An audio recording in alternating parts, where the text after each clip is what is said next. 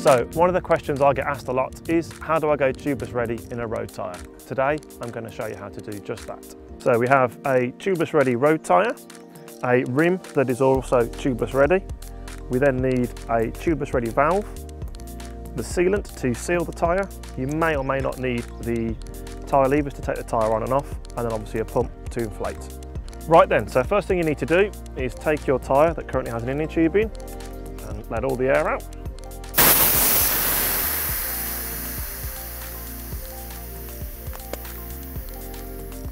And then essentially start to go around and push the bead out of the rim. And then with the valve at the bottom, just to make it a little bit easier for yourself, pull the tyre up if you can, take it straight off with your hands. If not, get the tyre lever under, put it round, and then basically apply a bit of pressure. So then you take the tyre all the way off the rim, and then pull your inner tube out.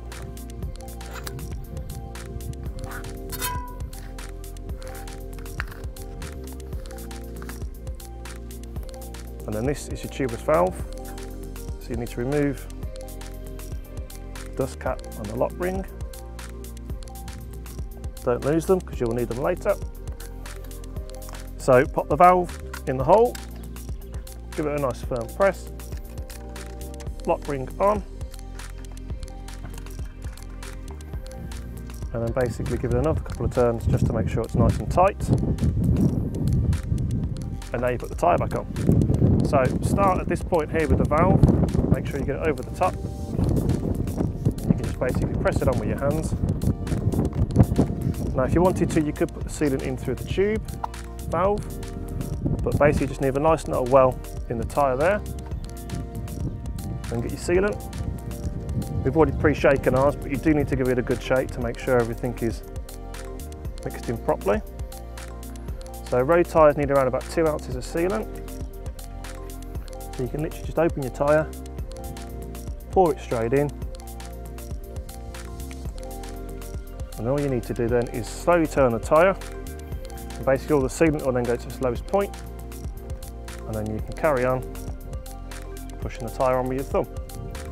If it gets to the point where it gets quite tight, a little tip is go around at the bottom again, just push it back into the centre of the rim. This will give you the extra couple of mil that you need to get the tyre on by hand, and then you can essentially push it back on. There we go, it's on the rim.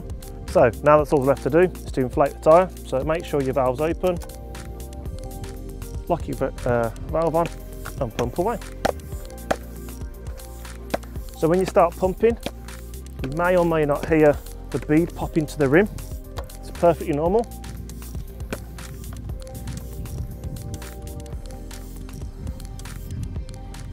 So that's 80 psi in that. Take it off and then simply just go around, and you'll notice there's a little line just here. Make sure that's symmetry all the way around the rim, which it is.